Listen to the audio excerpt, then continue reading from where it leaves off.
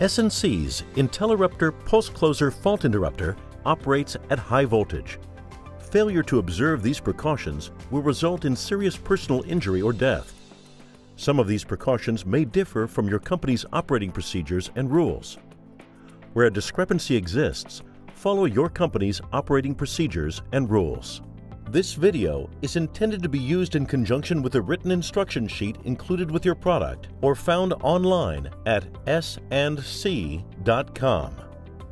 SNC's IntelliRupter PulseCloser fault interrupter is a breakthrough in overhead and underground distribution system protection. The overhead version of the gear is completely self-contained. It is designed to go up in one easy single-point lift and features a single ground connection to the base. Typically, installation takes less than 2 hours. Your IntelliRupter shipment includes a 3-pole IntelliRupter fault interrupter, complete with sensors, integral power modules, control group and communication device, if applicable, factory assembled on a single base. The pole mounting bracket is permanently attached to the base. There is also a pad-mounted stile and a compact style IntelliRupter PulseCloser. If your unit shipped with an external power supply, please refer to written instructions for installation of the power supply. Also included, a radio antenna, if applicable, and any optional features. Additionally, 2 3/4-inch or 19 mm diameter through bolts and 4 1/2-inch lag screws, a minimum of 2 inches long, and cable ties or electric tape will be needed but are not included. A water-resistant envelope contains all necessary written instructions for the device, along with an erection drawing. Study this drawing carefully and check the parts lists to verify that all parts are included. Programming software is not included on a disc. It can be downloaded from the SNC Customer Support portal. The portal can be accessed at snc.com/support. Before uncrating the unit, note that either side of the IntelliRupter can be the source or load. However, when supplied with the optional 3-phase disconnect, it is usually placed on the load side. Also consider whether the unit has 1 or 2 integral power modules. If only one module is present, make certain the lead from the module to the bushing faces the source side. If the unit is pre-configured before installation, the configuration of the X and Y terminals will determine which should be the source side. If it's not pre-configured, the X side is typically faced toward the source. Always follow your company's personal protective equipment guidelines when working with an IntelliRupter PulseCloser fault interrupter. To uncrate, first cut the plastic cable ties securing the top of the shipping crate. Remove the top along with the support plank.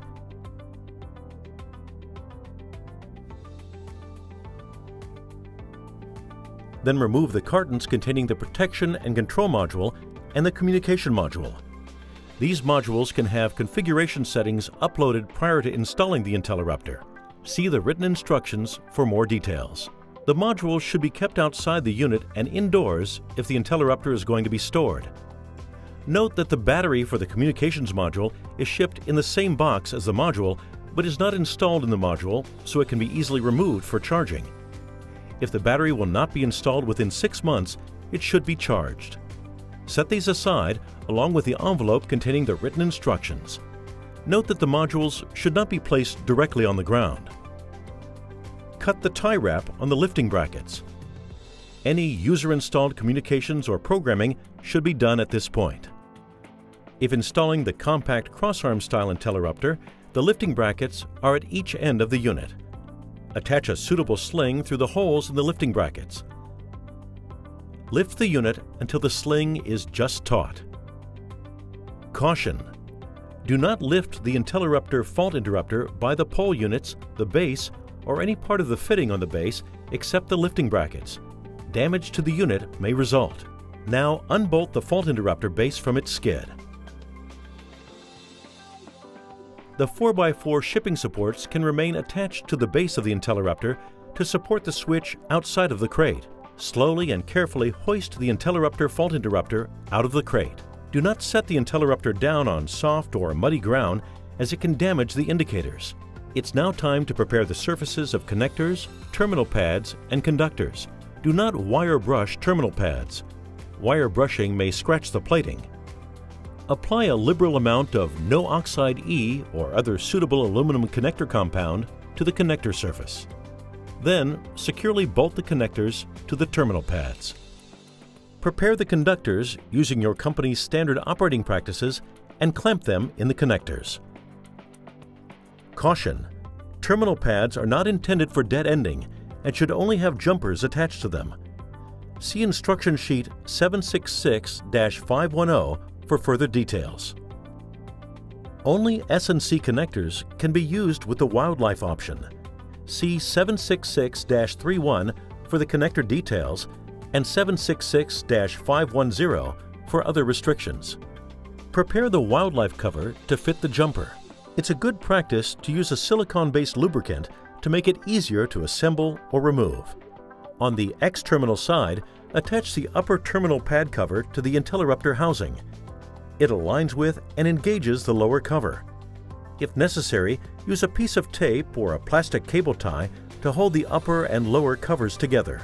Slide the tap cover all the way over the terminal pad cover until it snaps into place. Pins in the terminal pad cover will engage the holes in the tap cover. On a disconnect style IntelliRupter, this piece is installed at the factory. Surge arresters are required on both sides of the unit. Optional surge arresters are typically pre-installed with the unit. If not, see the written instructions for installation details.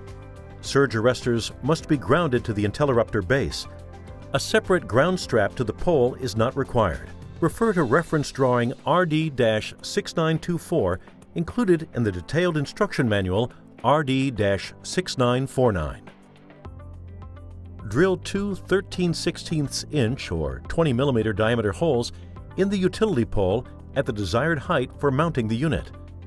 The centerline to centerline distance of the holes is 22 3/8 inches or 568 millimeters. Refer to the catalog drawing for more information.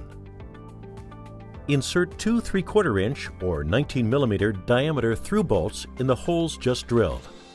Secure only the top bolt loosely with washers under the bolt heads and nuts so the heads of the bolts project approximately 3 inches or 76 millimeters from the face of the pole to engage the IntelliRupter mounting bracket.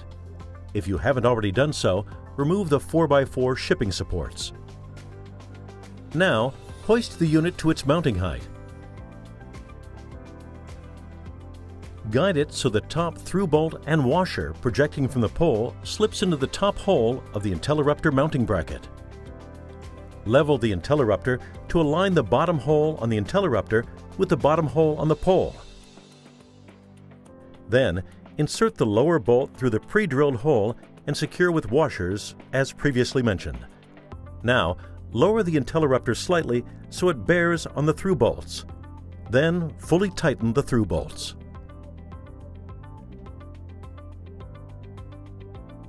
Install a 1/2 inch lag screw that is a minimum of 2 inches or 51 millimeters long at each of the 4 corners of the IntelliRupter mounting bracket. When all nuts and lag screws have been fully tightened, remove the hoist from the lifting brackets. Swing down the 2 lifting brackets. Failure to do so may result in a flashover. Danger! The IntelliRupter fault interrupter base must be connected to a suitable earth ground at the base of the utility pole before energizing and at all times when energized. Failure to observe these instructions can result in serious personal injury or death. Now that the unit is securely on the pole, it's time to ground the base. Do this by solidly connecting one number 2 AWG copper wire or 2 number 6 AWG copper wires or wires having an equivalent cross-sectional area to the grounding lug on the back of the IntelliRupter fault interrupter base. Connect the other end of the wire to a suitable earth ground at the base of the utility pole and bond them to the system neutral, if present. If the system neutral is not present, proper precautions must be taken to ensure the local earth ground cannot be severed or removed. Ground impedance must be 25 ohms or less to properly protect the equipment. The first step in installing the communication module is to install its battery. If the IntelliRupter PulseCloser fault interrupter has been in storage for more than 6 months, the battery should be charged. If the IntelliRupter fault interrupter will not be energized for a period longer than 3 days, the battery should not be installed at this time. To install the battery, first, open the compartment, insert the battery, connect the connectors, and push the battery all the way in. Then, close the battery compartment cover and secure the locking screw. A radio providing wide area network capability for SCADA applications, if specified, is furnished factory installed in the communication module. See the written instructions to install a different radio. The modules are heavy. Removal and replacement from the ground using an extendo stick is not recommended. Remove and replace the modules from a bucket truck using the module handling fitting attached to a suitable hook stick, typically 8 to 12 feet long. With the module resting on a clean, dry surface, insert the fitting into the module latch. While pushing down on the hook stick, rotate the handling fitting 90 degrees counterclockwise to open the latch. If you have not already done so, remove the plastic covers from the module bays in the IntelliRupter fault interrupter base. The covers can be stored in the base for future use. If you're not installing the modules at this time, make sure the covers are securely in place as they protect against wildlife. While standing in the bucket, lift and insert the module into the bay in the IntelliRupter fault interrupter base. For the communication module, match the black arrow on the module to the black arrow on the base. For the protection, match the white arrow on the module to the white arrow on the base. With sufficient force, push up on the hook stick to engage the wiring connectors. Do not push slowly. Then, while pushing upward on the hook stick, rotate the handling fitting 90 degrees clockwise, as viewed from the underside of the base, to close the latch.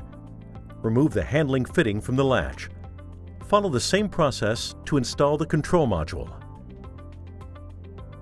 The antenna connector is located on the underside of the IntelliRupter fault interrupter base. Screw the wire whip antenna, which is optional for external communications, into the connector on the base. See the written instructions to install other antennas. Danger! The interrupters, terminal pads, and disconnect blades of disconnect style models may be energized from either side of the IntelliRupter PulseCloser fault interrupter and with the interrupters in any position. Before inspecting, servicing, or repairing an IntelliRupter PulseCloser fault interrupter or working on the conductors on either side of it, test for voltage using proper high-voltage test equipment. Install suitable grounding equipment. Failure to observe these precautions can result in serious personal injury or death. Energize the IntelliRupter PulseCloser fault interrupter according to your company's standard operating practice. The installation is now complete and ready to be commissioned according to your utility's standard practices. We hope you have found this video informative. If you have any questions, please visit our website at snc.com.